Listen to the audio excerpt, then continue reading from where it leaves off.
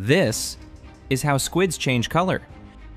You see, squids aren't good swimmers. They're soft, exposed, and live in the open ocean where there's nowhere to hide. So they've evolved to become their surroundings. Their skin is covered in millions of tiny color-changing cells called chromatophores. Each one is like a stretchy balloon filled with pigment. When tiny muscles expand the cell, the color spreads wide. When they contract, it shrinks to a dot. There's also a second layer underneath that includes reflective cells.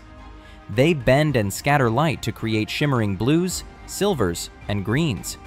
With these two layers, squids can shift from nearly invisible to glowing like a neon sign, and it all happens in a fraction of a second. The wild part is that they don't even need their brain to do it. Scientists cut the nerves between a squid's brain and its skin, and the color cells still flickered and reacted. It's as if the skin itself can see and match its color to the world around it.